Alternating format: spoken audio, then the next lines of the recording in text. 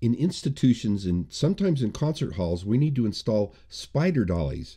Now, let me make it clear that I really don't like spider dollies under concert instruments. They seem to suck a little bit of the sound out of it and not ground the sound. And when there's a direct connection between the instrument and the floor, it seems to get a much better sound. We're going to talk about spider dollies in this video, and we will install a spider dolly occasionally, especially in a classroom where we need to move the piano around quite a bit. In a concert hall, I prefer to have a piano transport, something like this that Jansen makes, and there are other ones that you can custom build for larger pianos. Now, if you're going to use a transport in the concert hall, make sure that the piano also has large wheels so that when you need to, you can move it around stage without having to get the transport. These large wheels are really nice to have in the concert hall. They won't damage the floor, but they will require a rebuilder or somebody to cut off a leg and install these. You also should know that the wheels that the piano came with, or the casters, are not good for the floor. They'll leave marks. Now, we had a dealer that said, oh, just put the rubber wheels on. Those will work, but they don't. You can see where that piano went the first month of its life on that brand new $100,000 maple floor. One thing I like to do when I'm working on a spider dolly is I'll get a board and just kind of notch in it like this so it can slip like that when you're putting the dolly onto this. So unlike the one in the video, I just put that slot in there. It supports it really well. As you're working with spider dollies, get several pieces, blocks of wood, different sizes, and I always carry a 2x4 about 2.5 feet long, something like this. If you want to pry something up, like let's say this is down here and you need to pry it up a little bit, you can lift it up this way, or if you need higher, you can lift it up that way. And just a little tiny bit of leverage most of the time is all you'll need. When you're working by yourself, it's really good to have that. So then you can just pry it up a little bit, slip your pieces of wood in wherever you need it. And so just carry a supply of wood. Now, a few words of warning before we start. Here are some things that you should take into consideration before you start. If possible, bring a helper. Don't do this by yourself.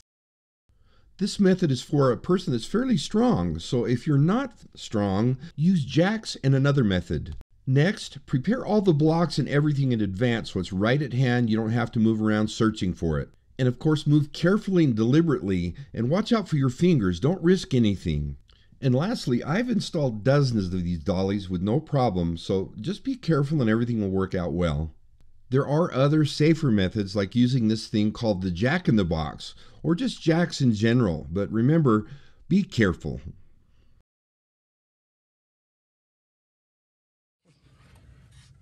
Put your hand underneath here and you can lift with your leg, and you can actually lift quite easily with your leg, and make sure your piano bench is high enough. You just lift this in and out as you need. I need to interject here that you can lift an awful lot with your legs, with your knees under the piano, but if you're not tall enough, like I'm putting my hand underneath there, you may need to use some books or something. Now, I haven't tightened any of these yet. I'm just going to kind of move it close. So when I pull this leg off, I'll know kind of where it's going to be.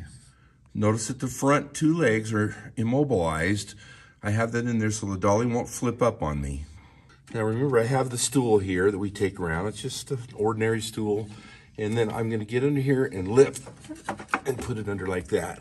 Now let me add here that my back is really strong and most people can do this, but if you can't, don't risk it.